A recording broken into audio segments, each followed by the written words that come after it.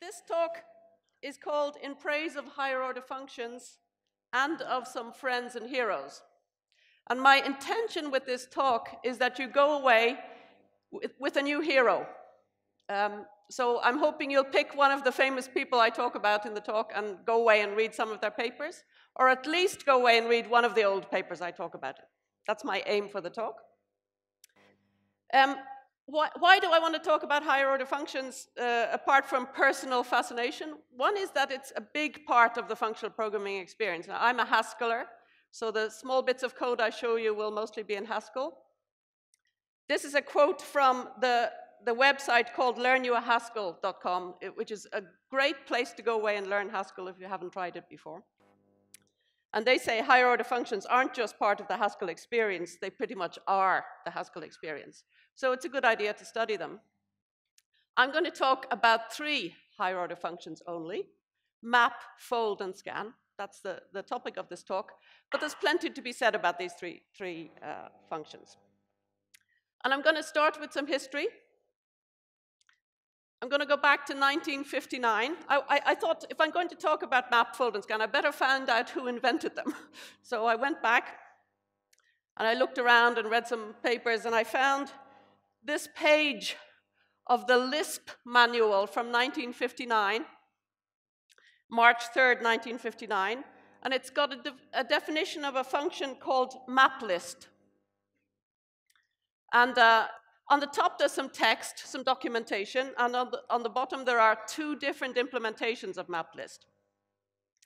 And I'll read out what it says on the top. It says, maplist of LF, so it's got the list first, constructs a list in free storage whose elements are in one-to-one correspondence with the elements of the list L.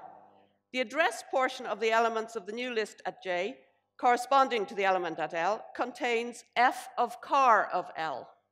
Car means head, the first element of list in Lisp. And then there's an implementation down at the bottom which he calls slow map list. And it says, if L is the empty list, then return the empty list. Otherwise, return cons of F of L and map list of coder of L and F. Coder means the tail of the list.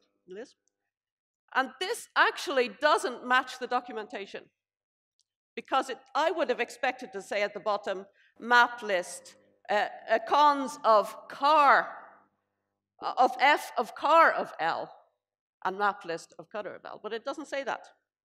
So this is a little bit of a surprise, a mismatch in the documentation. So it's not surprising that I look further in the Lisp manual and I come to a new version of map list. And it looks like this. And my hope was that he would change the implementation of the function to add the car. But no, he changed the documentation to remove the car. So he's defined a function maplist, which takes a list of A to list of B functions, a function. And if we visualize it like this, maplist takes an F, and first of all applies F to the whole list, and then F to the tail of the list, and then F to the tail of the tail of the list, and so on. So that's what maplist in Lisp was. And I was expecting a different kind of map that would just take a function and apply it to each element of the list. Of course, that's called map car in Lisp, and it can be defined in terms of maplist. But still, he didn't get it the way I wanted it to be. But still, he went on to win the Turing Award in 1971. John McCarthy, who wrote those 2 manual pages, is like the father of artificial intelligence and the developer of Lisp. I have had lunch with him once, but otherwise not really met him. I think some people in the room have met him, like, for example, Phil. So if you want to know more about... Pardon? Yeah, so if you want to know more about John McCarthy, talk to Phil afterwards. And I find it a bit fascinating to discover these 2 manual pages from the 3rd of March and the 20th of March, 1959, because I was born exactly halfway between those 2 dates, on the 10th of March, 1959. Aww. So I was destined to be interested in higher order functions, you see, because Lisp was being developed map was being developed, in the middle of it all. So let's think back to 1959, though. For you, it's a very long time ago, even for me. What computers look like in 1959. Here's an example of a magnificent British computer called the Ferranti Pegasus. This particular one is at the Science Museum in London, unfortunately not still on show. And it was built in 1959. It weighed 3,820 kilos. It cost £50,000 despite not having any input or output devices. And it had 56 words of storage. 40 of them were sold, 26 of Pegasus 1 and 14 of Pegasus 2. And it was considered a huge success. So this is what computers looked like in those days. And the interesting thing about this computer is that it was regarded as the first user-friendly computer. Despite its 56 words of storage, okay? And the logical design of this computer was done by one Christopher Strachey. So I'm hoping this will be your new hero. And Christopher Strachey was a Renaissance man, so that's a new kind of hero, right? He was from the British aristocracy, and he seemed to be able to do everything. He was the first person to do computer music at all. That's preserved. It was the British national anthem that he got the computer to play. And he was also a super hacker in the positive sense, a great programmer. And what I'm going to talk about is a program that he developed. So in 1961, he started to experiment with higher order functions. So map was already known, but he developed two higher order functions that he called in those days R1 and R2. But they were fold R and fold L, two versions of reduction. He lectured about them in a summer school in 1963 in Oxford, and then David Barron wrote up the lectures from a tape recording of the lecture to make a paper that was published in 1966. And the title of the paper is wonderful. It's called Programming. Those were the days when you could write a paper called Programming, okay?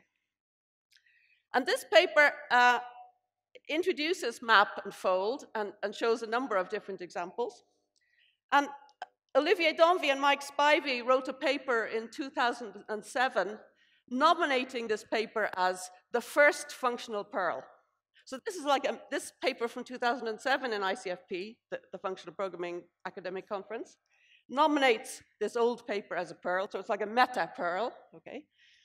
And the Danvy and Spivey paper is very nice. It explains the examples that are in the 1966 paper. Let's look at some of the higher order functions that are introduced there. The first one is map. This is written in a language called CPL, which was not implemented at the time. It was too fancy and too difficult to implement. Later, there was another language called BCPL, which led to C. So how is map defined? It's defined the way we expect it to be defined. Okay? Map of F on L is, if the L list is empty, then return the empty list. Otherwise, return cons of F applied to the head of L and map of F applied to the tail of L. So this is a recursive definition of a higher order function map that applies F to each element of the list. We would write that in Haskell like this. So map takes a function from A to B and a list of A's and returns a list of B's. If you apply map F to the empty list, you get the empty list. If you apply map F to a list whose head is X and tail is X's, you get a list whose head is F of X and whose tail is a recursive call of map applied to the tail of the list. So if we, ask GHCI, the Glasgow Haskell compiler's interpreter, what is map of a function times 2 or double applied to the list 1 to 8, we get 2, 4, 6, 8, and so on. Now, because of my history, I have a bit of a tendency to visualize functions like map with pictures. I know it's disapproved of by many people, but I like to draw pictures to think about these higher order functions. So this is like an example of a higher order, a picture of map. The list comes in at the top. Its head is x, its tail is x's, and it applies the blob, the f, to each element of the list. So Barron and Strachey introduced map in their paper. They also introduced a function they called list iteration, or fold. We call it fold these days. And here's the definition of that. It says lit applied to f and a 0 and a list is if the input list is empty, return z, the 0. Otherwise, return f applied to the head of the list and a recursive call of lit with f and z applied to the tail of list. This is the function we would today call fold R school terms, and it's defined here. So it takes a function from A to B, and a B, which is the 0, and a list of A's, and returns a single B. If you give fold R of f and z the empty list, you get z. If you give it a list whose head is A and tail is A's, you get f applied to A and fold R of f, z, and the tail of the list, that is A's. And my visualization of functions gives, I just turned off, is it still going? Yep. The blue box is an f applied to A, and the result of all the orange boxes, which are a recursive call of fold R applied to the tail of the list. So this is a way to visualize what fold R does. And if we ask GHCI, what does fold R of times on the list 1 to 8 give us? It gives us what? What would you name this number as? 8 factorial, yes. And here's what's happening. It's taking the list 1, cons, 2, cons, 3, and so on, cons the empty list, and it's replacing each cons by the function times, and it's replacing the empty list by 1. And then you get all the multiplications, and you get factorial 8. So that's what fold R does to a list. It takes the conses and replaces them by a function, and it takes the empty list at the end and replaces them by whatever 0 you told it. So let's look at another example that Strachey has in his paper. What if we do fold R of cons and something? Let's say the singleton list x. So that square brackets thing is a singleton list containing x. If you do that, you get a function which takes the x and sticks it on the end of the list that you've given it. And I'm going to visualize that. So the thing with the boxes is a visualization of the fold R that does that. And on the right, I'm going to draw it a different way. The x is coming down and coming around and being added to the end of the list. And let's use fold R again. Let's do fold R of app and the empty list and else. What does this do? Anybody guess? It takes the list in, and what does it do to the list? Reverse. It reverses the list. And this is an example also from Strachey's paper. So rev of L is just fold R of app and the empty list in L. So you can do a lot of interesting things with fold R. In particular, you can define map. So map of G of L can be defined as fold R of an F, the empty list in L, where the F takes an X and a Y, it applies G to the X, and then conses that onto Y. And I've visualized that again. So if you kind of follow each input to this fold R, it goes through a G, and then it comes out the end. So it's a map. You can define fold R in terms of, you can define map in terms of fold R. So we needn't have bothered starting with map. We could have started with fold R. One final map-like function Instead of, so in the definition of map, on the right-hand side, we stuck an empty list into the folder. Okay? Now we're going to add a 0 instead. So now we're going to say map A of G and some 0 is folder of the same F as we had before, but with the 0 on the right-hand side. And this does a combination of map and append. The plus plus is the thing that combines two lists to give a longer list. So with folder, you can do something that is like a combination of map and append, and we'll use that again later in an example. So now I'm going to talk about the kind of main example that Donvi and Spivey talk about in their admiration of the 1966 paper. And the main example is Cartesian product. So it relates a bit back to Phil's talk from yesterday. He talked about product. So we'd like to make a function which takes a list of lists and gives us all the ways of taking one element from each of the lists. So if there were two lists only, it would be like Phil's product that he had yesterday. It was a product of two things. But now we have a product of many things.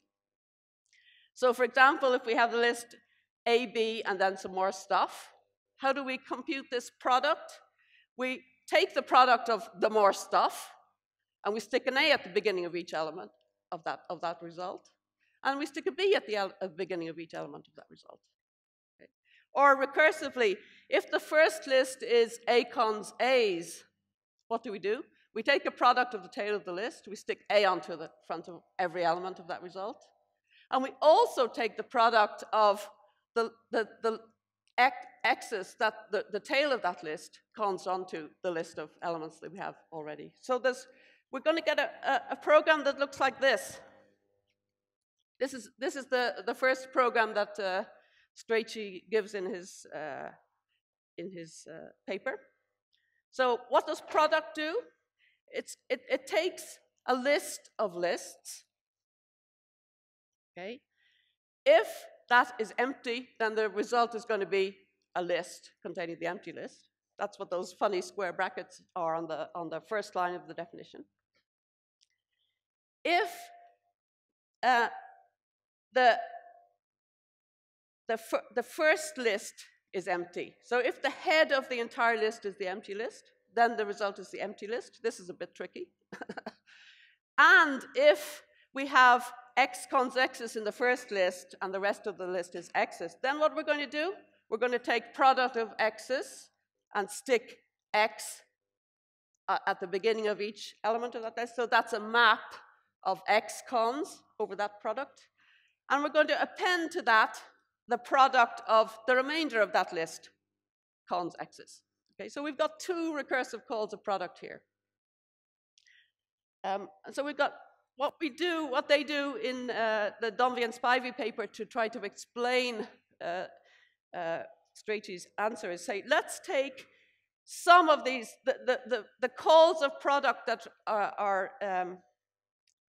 where we know that we have a head and a tail in the input. Let's call some of the calls of product H. So that's all we've done here. So now we have three H's down at so some of the second call of product has been replaced by an H, which we now define. So now let's look at this function. H recurses over its first input. And so but it calls product on its second input. This is not good. So we're going to call product many times on the same input as we recurse over the first, the x cons x's. So let's take that product, instead of doing it many times, let's do it once and for all in the definition of product. That's what happens here. Oops. We'll do product once and for all. So that's reducing the number of times we call product. So we still have the same behavior of this program. In fact, I had to type them all in to convince myself that it was really true. And very worryingly, one of the papers in Strachey's, one of the functions in Strachey's paper was not correct. So I spent a lot of time trying to figure out why that was. So we make a step where we reduce the number of calls to product. And now, if you look at the very bottom line of this, you have a map of something followed by an append. And we saw that before. I showed you map A before. So we're going to replace that by map A. Okay, so we're getting somewhere. So now let's just do some coloring on the code. We have some blue code, which is the definition of product. We have some black code, which is the definition of F, and we have map A. But each of these bits of code can be implemented with fold R. If you look at the blue code, it's exactly like the definition of fold R. If you look at the black code, it's like a definition of fold R. So we can just replace the blue code by a fold R, and the black code by a fold R, and the map A by a fold R. And we end up with this bemusing piece of code, which is an implementation of Cartesian product using 3 nested instances of fold R. Now, in the Strachey paper, he just shows us the very first recursive definition. Then he shows us, in fact, a wrong definition that is more efficient. But I think that was just a transcription error that when Baron was transcribing from a tape recording of a lecture. Okay, and then he just shows this. He says, even our second program is not very. No, the first program is not very efficient. So we'll just rewrite it this way. And then it turns out to be fold R. And there's no explanation. He just wrote this down. He just knew to do this. And this, despite the fact that he had no computer on which to run any of this. Well, he was running some of his programs by transcribing them into Lisp and running them. But there's no evidence that he ever ran any of these fold R programs. But he managed to get them right anyway, which is quite amazing. So if you're interested in history of computing, go away and read the Strachey paper. It's fascinating. Or if you can't face that, read the Donvie and Spivey paper, which is also like a very nice paper. So we're about in 1962 or 63 still. I'm aged 4. What else was happening in computing at the time? There was APL. How many of you have ever heard of APL? Oh, many of you. Oh, good. Kenneth Iverson developed a language called APL in the early 60s, maybe even beginning late 50s. But he didn't implement it for 6 or 7 years. This was a difference between then and now. And it was used inside IBM as a hardware description language. And they used it to verify by pencil and paper development or calculation some of the implementations of the early IBM machines, which I think is, as a hardware person, that's amazing. But APL has something like fold R. It's called reduction, and it's written with a kind of slash. So it says /x is the same as z equals, and then it says x1 and a dot. We call it dottle, x2, dottle, x3, and so on. So that's the same as fold R. He wrote a book in 1962, which is a very interesting book to read. Some of it is online, though I think not all of it. He liked very concise notations of programs. And there was a special keyboard. And indeed, there still is, I notice, from the company called Dialog that sells an APL interpreter still. So you probably can't see it, but there's lots of funny squiggles on these keys. Okay? And APL programs are extremely short and concise. And Iverson's interest was in notation, and he viewed these as mathematical notations, as an aid to thought. So he won the Turing Award, another Turing Award winner here, in 1979. And he wrote a great paper at that point called Notation as a Tool of Thought. That's another paper every computer scientist should read. It's very interesting. I've seen an APL compiler that was written in APL, that was like one A4 page, just of squiggles, right? So it was you can write I think it was a 17-pass APL compiler written entirely in APL. So it's an amazingly concise notation, perhaps a bit too concise sometimes. So we're still in 1962 or 3. Anybody recognize this person? It's John Backus, another of my heroes. So in 1963, he was at the top of his game. He was made a fellow of IBM in 1963. And the reason for that was that he had, I think between something like 54 and 57, developed he had developed Fortran and the first Fortran compiler. So that is the first high-level programming language. And the development of the compiler was done with about 10 people. Somebody said, he even hired mathematicians and women. So it was a group of about 10 people who made the Fortran compiler, and they had a whale of a time. They had just a fantastic time. And I have seen recent compiler talks that basically say, we haven't done much better. You know, since 1959, we haven't done much better than Backus did in his group. So that was a tour de force to make the Fortran compiler.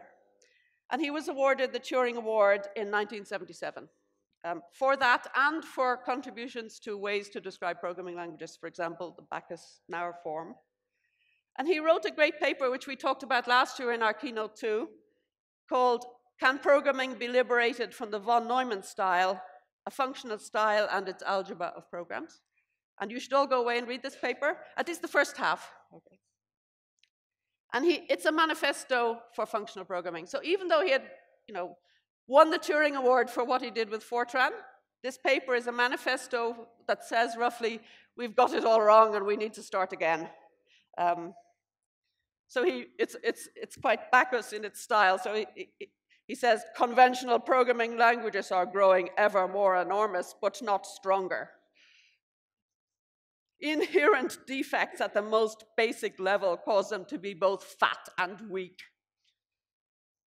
And one of the defects that he talks about is their inability to effectively use powerful combining forms to build new programs from existing ones. And that's what higher order functions, or combining forms as he called them, are all about.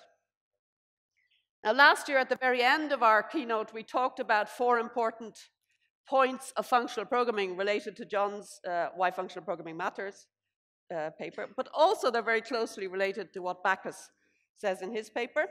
And the 4 are combining forms, which this talk is about.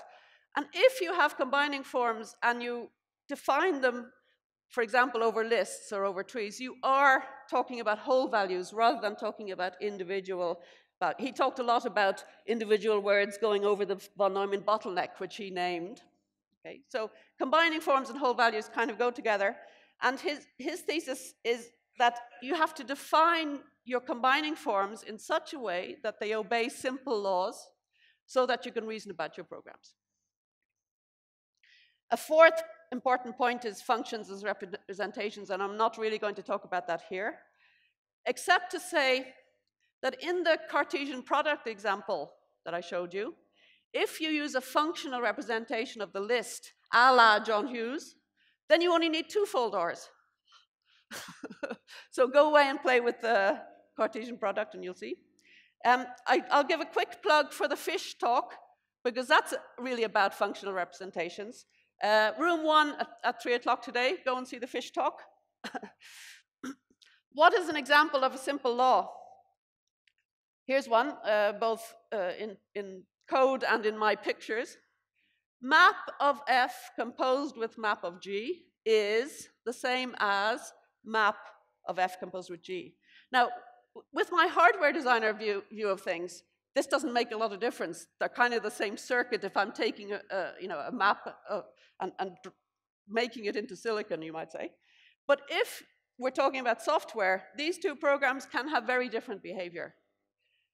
Because you might think of it as there's 2 iterations over a list. So it's like having 2 loops on the left and 1 loop on the right.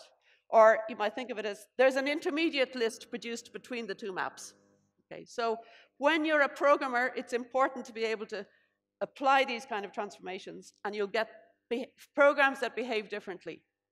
They'll have the same semantics, the same input-output behavior, but their performance might be very different. Their memory use might be very different. Here's another example of such a simple law. Fold R of F and V applied to map of GXs is the same as fold R of F composed with G and V and X's. And F composed with G is function composition, backward function composition, as Phil talked about yesterday. And these, again, will have, for similar reasons, possibly very different behavior as programs. Now, we're at about 1979 here now, 1980. I was an electrical engineering student at that time. I didn't see any functional programming in my undergraduate degree, but I did see formal methods, which was very new at the time too. And I got sent off, I was in Ireland, I got sent off to Oxford to study formal methods for a master's degree. And we were the second cohort of master's students in Oxford. And this is me with all the men. I actually hadn't noticed that at the time. Nobody really said anything, but this is us. So Oxford, the Programming Research Group, was where Strachey worked until the end of his life. But unfortunately, the end of his life was in 1975, before this. But Strachey's spirit really dominated at the PRG. So you could say that the master's course that I took was telling us Strachey's view of the world. Okay, it was fantastic. And on the left bottom of those rows, you see Joe Stoy, who worked a lot with Strachey. He taught denotational semantics on the course. He also taught functional programming on the course, which is where I first saw it. And it was mind-blowing, a fantastic course. We did a lot of reasoning about programs, and in the middle you have Tony Hoare, who was following on very much from Strachey's view of the world. So at the end of my one-year master's, I got asked to stay and do a doctorate, and I said, I was a bit surprised, but I said yes. Okay. And I moved into a house in Oxford with a young man called John Hughes. It was just a shared student house. My supervisor had said, you know, John needs somebody else to live in his house. So we went and the rest was history. And in about 1981, we were driving to a workshop in Edinburgh, and in John's ancient Ford Cortina. And he told me as he was driving about Backus's paper. And I had spent, you know, several months already at this point trying to design a hardware description language. And then he told me about Backus's paper and combining forms. And I thought, oh, well, that's it. That's what we need for a hardware description language. So John got me into all this, you might say.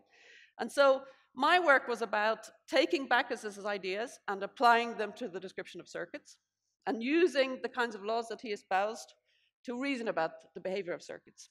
Here's an example of one of these laws.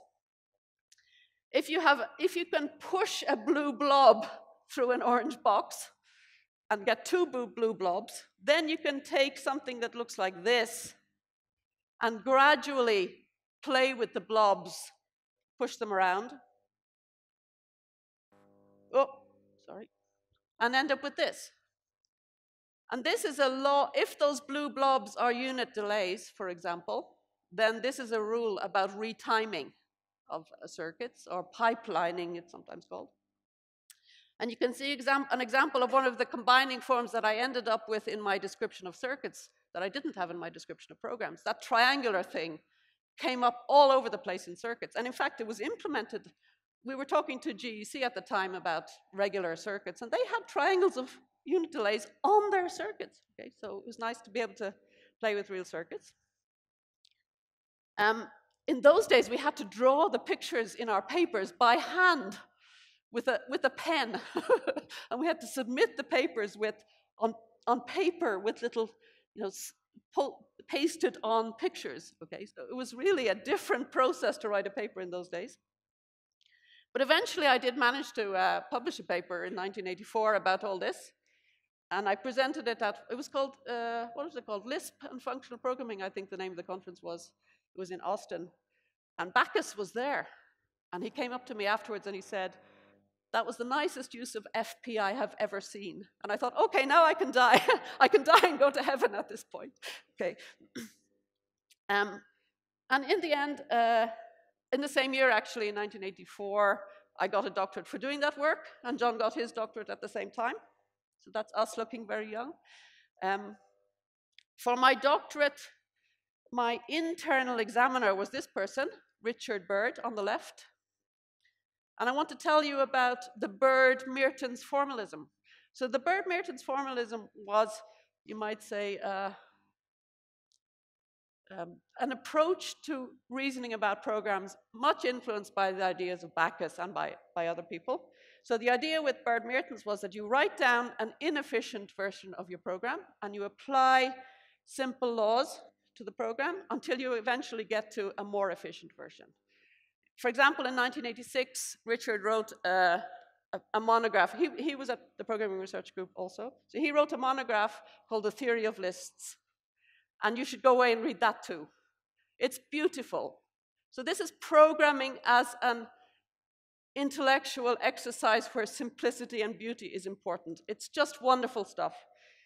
They tended to use quite complex notations too, a bit like APL and FP.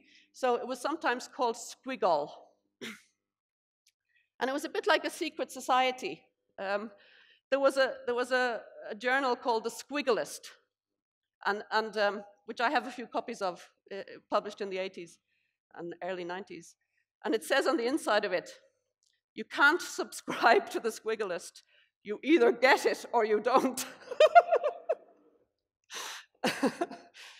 So this is the secret society on an island in the Netherlands in 1989.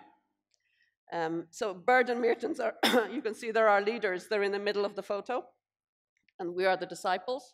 And one of the disciples was a young man called Graham Hutton, who actually was one of my first students in Glasgow. And I would say that he is probably the person who took the torch of Bird Mertens and that approach to reasoning about programs and stuck with it. And one of the people who did that. So he writes beautiful papers about programming examples. He's also written a very nice book about programming in Haskell. So if you want to learn Haskell, that's the way to do it. And he's written a paper called, this was in 1999, called A Tutorial on the Universality and Expressiveness of Fold. I told him I was going to show his wedding photo, so that's him looking very Scottish. I asked permission to show it, and he said, yes, please do. You know, there's a story about this paper. I wanted to call it Fold, but the editor wouldn't let me. It's published in the Journal of Functional Programming, and so he says, as a result, not many people have read it. It would have been better to call it Fold. And this paper is very beautiful. He talks about the universal property of fold. So Phil talked about universal properties yesterday. So this is the universal property of fold. These two things are equivalent. So that thing over on the right is an equivalent. So if you know that G of the empty list of V is V, and G of X cons X is of F of X and G of X, that's the same thing as G is fold of F and V. So that's one property of fold.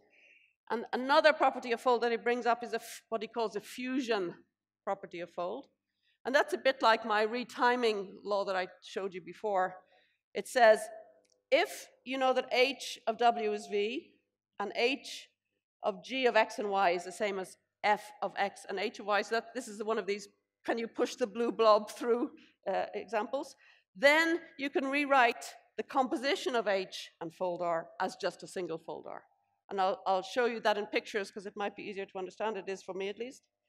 So if H applied to W is the same as V, that's the two left, the left of the picture, and if you can kind of push an H through a G, converting it into an F, then you can take an H and push it through a fold of G and convert it into a fold of F. Now, why is this important? Why do we need to know things like this? We're sitting and we're trying to calculate our programs in the Bird-Mertens style. We would like laws that encapsulate inductions. We don't want to apply inductions when we're doing these calculations of programs. We would like to be able to apply laws that replace inductive proofs. So that's the whole point of this. So you're all developers, and you're thinking to yourself, this has nothing to do with me. No, I don't write small programs. I don't want to calculate my programs. But there are ways to make this easier. So here's another plug for a talk. This afternoon in room 3 at 15:55, Max, who's here, will talk about QuickSpec. I'm not going to say very much about it, except that it allows you to find out laws about Haskell functions. So you have a bunch of Haskell functions. You tell QuickSpec which functions you're interested in. Like here, we're interested in map, fold, composition, the empty list, and cons. And it goes away and thinks, and it tells you a bunch of laws about those functions. I've taken away some of them because they were related to the definitions of the functions, but here are some interesting ones. For example, that function composition is associative. The one about map of F composed with G is the composition of maps. And the one I told you earlier about the composition of fold and map. It tells me that, and in fact, it told me it in a nicer way than I had it written down before, so I had to go back and change my earlier slide. So that's it. QuickSpec is extremely cool, and go to the talk and hear more about it. So, why are combining forms or higher order functions useful and important? They capture patterns, so they capture patterns of computation, so they are a form of abstraction. And abstraction is important for programming and for computer science. They support the whole value programming, and that can be important also in the presence of parallelism, for example, data parallel programming. And they enable reasoning by the programmer, because if you define your combining forms, I think of them as being like Lego, and if you define them so they fit together nicely and have nice laws, then you'll be able to reason about your programs. But here's an important point. They enable reasoning by the programmer, but they also enable reasoning by the compiler, and that's important. So there's a whole track of research about that. So we have another hero here. Phil wrote a very famous paper called Deforestation, Transforming Programs to Eliminate Trees in 1990. And then there were some, so this is about avoiding intermediate data structures. And then there was a follow-up paper from about 1993 called Shortcut Deforestation by Gill, Launchbury, Peyton-Jones, I think. And I thought to myself, maybe I'd like to find a paper that I can, that really makes this clear what this is all about. So I found then, actually a quite much later paper from 2001, the Haskell workshop.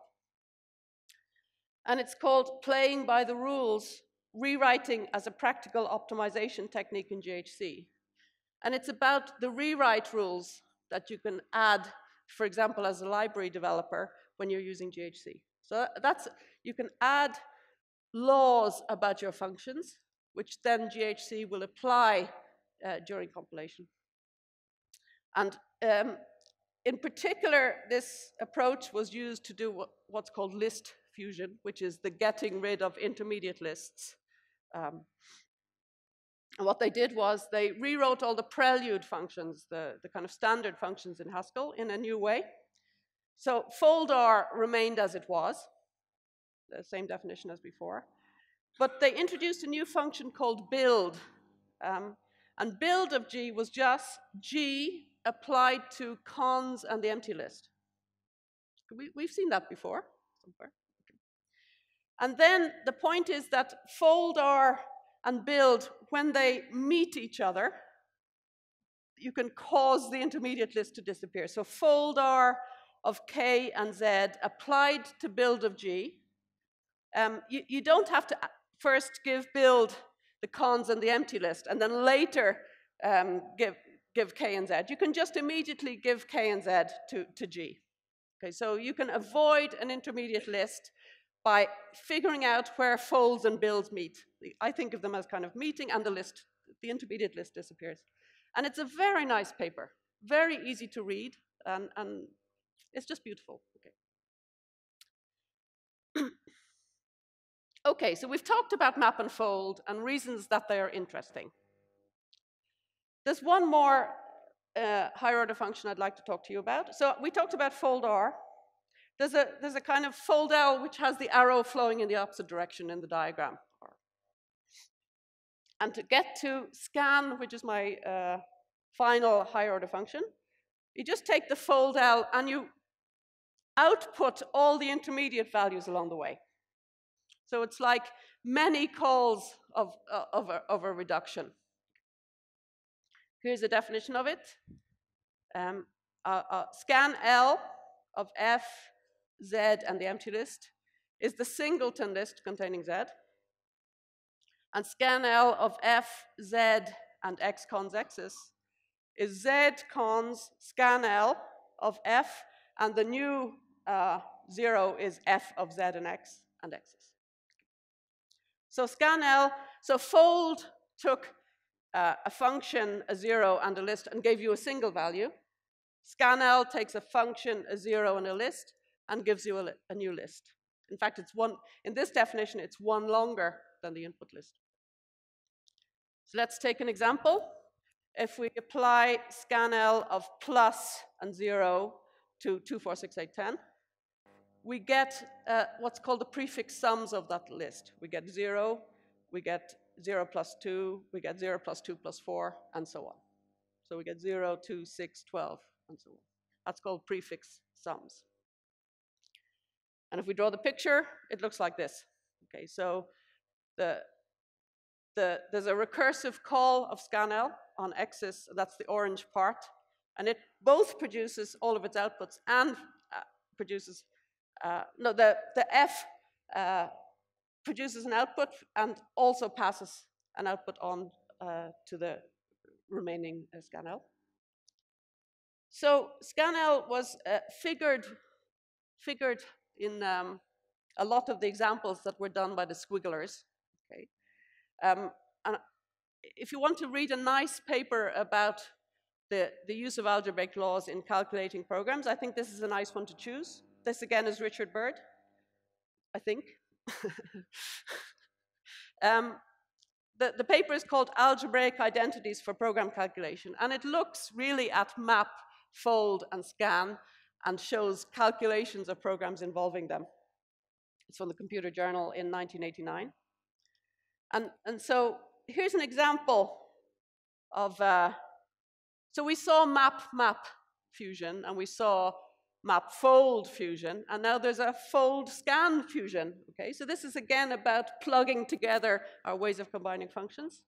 So this is what it looks like in text. So if you combine a fold and a scan, you can rewrite it as just a fold. And this might be important. So on the top we have a scan, on the bottom we have a fold. So that's the composition of a scan and a fold. And what writing it as a fold is about is just, combining pairs of these boxes. Okay, so you can write this then as something involving F and then a fold of those yellow things, those G's.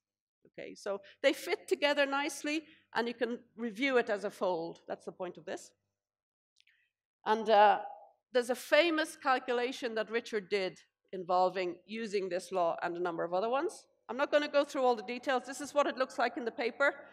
And it starts with a program, applies a law, gets a new program, and so on and so on.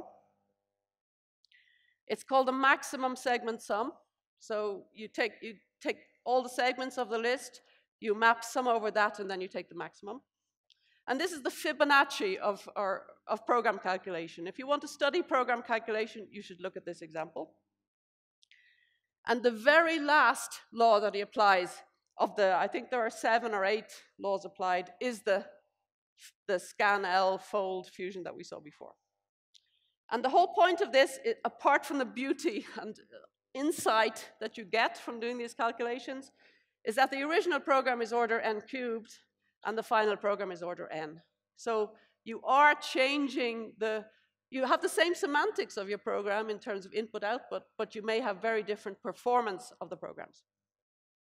Okay. So go away and read that paper too. And scan is of interest for other reasons than reasoning about sequential programs. When you add parallelism to the mix, scan becomes especially interesting. So if you are on a sequential machine, the data dependencies demand that you just do, if you're trying to do a scan, the data dependencies demand that you just do each F in turn. Okay. But algorithms people have studied scan for a long time, and they've developed a special diagram for showing compositions of functions that perform scan. So the diagrams show data flowing in and down and along the wires. Think of them as abstract wires. The black dots are the Fs, or the functions, okay? So this is a picture of a sequential scan. Time is flowing downwards, so it combines the first two input values, and then it combines and produces some output, and then it takes the next input value, and then the next element of the list, and so on. But it turns out that even though that looks very sequential and linear, if you know that the function is associative, then you can do it much more efficiently. In fact, you can do it in log depth. Okay, this is surprising and interesting. And these things get implemented as circuits all the time. So if you look at a microprocessor and do a heat map of a microprocessor, the hotspots will be the prefix circuits. Okay. Because Intel doesn't like to make slow circuits, so it makes very shallow circuits. And this particular version, so here we're inputting 0, 1, 2, and so on. And at each box, we're adding two values. So for example, here, 0, 1 gets added to produce 1, 1, 2 gets added to produce 3. So we add together each adjacent pair. And once we've done that, it turns out that we can just recursively call the same function on the even elements of the list and on the odd elements of the list. Okay? So we get then a log depth scan program or circuit. And in fact, there are many, many different ways to do log depth scan circuits. It's a whole research area of its own, and it's fascinating. I've spent quite a lot of time in that black hole. It's a very interesting black hole. But I'd like to come back to a paper by Strachey. This is it. This is the entire paper. So not only has he written a paper called Programming, he's written a paper called Bitwise Operations. It's fantastic. You see why he's my hero, right? We're trying to reverse the bits of half of a word into the other half of the word. Okay, so that's what he's trying to do here. So there's a picture at the bottom which I'll try to explain.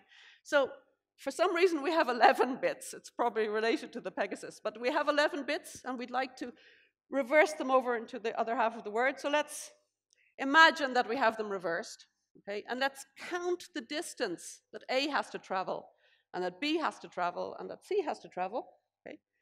So A has to travel 1, B has to travel 3, C has to travel 5. Let's figure out what is the binary representation of those distances. And then in a program, what we're going to do is first move all those together that need to move 16. And then move all together those that need to move 8. And then 4, 2, and 1. So this is a log depth bit reversal program from 1960. So it basically contains the same idea as the scan circuit that I showed you just before. It's very similar. And that was from 1973. So Strachey invented nearly everything, I think it's fair to say. One of the power of scan is, has been very well described by a professor from CMU called Guy Blalock. He's written a completely fantastic paper called Prefix Sums and Their Applications. And he explains basically that nearly whatever you want to do in the algorithms line, you can do with scan. And he has long lists and programming examples, and it's fantastic. Read that paper too. And if you go looking for, if you read GPU papers these days, you will find that they contain pictures that look just like the scan circuits that I've been showing you. And scan is very important in the GPU world too. And you might regard scan as a kind of encapsulation of a very standard form of computation. And a colleague who was at Glasgow at one point, Edinburgh first and then Glasgow when some of us were there, was called Murray Cole. And he introduced the idea of skeletons as capturing generic patterns of parallelism. And he wrote, in his PhD thesis, he first of all wrote his thesis and then wrote a book later about it. He turned it into a book. Examples of such patterns are stencils, wavefronts, divide and conquer, task, farm, and so on. And the idea is that we give the user these quite higher level ways to describe programs, and it's up to the runtime system to provide good implementations for the different platforms of the various forms of computation. And there's a nice survey paper about that. So it happens both in the functional world and in the non-functional world. So this paper is about both of those. And these skeletons that Murray and others studied are closely related to higher order functions. In fact, if you look at the preface of that book, Murray says, "Thank you, John Hughes, for explaining to me that skeletons are closely related to higher order functions." Okay. So where are we now? Have we solved everything? Am I telling you that you just need to go away and program in terms of higher order functions and we're all done? And I fear that it's not the case. So let's think about the systems we need to program today. Parallelism is here to stay and just getting more and more, and heterogeneity is here to stay. We're going to have all kinds of crazy accelerators, FPGAs, GPUs, and so on. We might have good ways to program individual types of accelerators, but now we're faced with the prospect of programming this mess. So I think it feels like we're back in 1959. In order to program this mess, we need to think about a lot of low-level details to get it right. So Backus was interviewed in 2006, a little bit before he died in 2007, and he was asked, what should programming language designers do now? And he said this: the question of it still seems that programming is a pretty low-level enterprise, and that somebody ought to be thinking about how to make it higher, really higher level than it is. And I think that's what we need to think about still. So if we're going to program that mess, we need all kinds of ways of dealing with the fact that we need to deal with low-level details without overwhelming the programmer. We need to talk about expressing and controlling locality of data. Security has become an issue. We heard about smart contracts and blockchain yesterday. We need to ensure correctness for these kinds of reasons. And we need to do things like control power consumption. So the days when we could just view a single sequential computer as something abstract that we could easily program are gone. There are some advantages to this because it means that we researchers can get money to think about these problems. So we and we functional programmers in the information security group, in a project led by Alejandro Russo, we just got 31 million Swedish kroner from the Swedish Strategic Research Agency to think about exactly these problems. So we're going to be hiring doctoral students. So if you fancy coming to Chalmers and working, please do. Apply, but once we've advertised. So I'm going to end with this very famous quote from Strachey. So we were told this quote all the time when I was a master's and doctoral student in Oxford, and it says, "It has long been my personal view that the separation of practical and theoretical work is artificial and injurious. Much of the practical work done in computing, both in software and in hardware design, is unsound and clumsy because the people who do it have not any clear understanding of the fundamental design principles of their work. Most of the abstract mathematical and theoretical work is sterile because it has no point of contact with real computing." And I tended to think at that time, oh, he's a theoretician. It's very nice for him to say these things, but I don't really believe. But then I have now since discovered all the amazing things he has done, like designing computers and so on.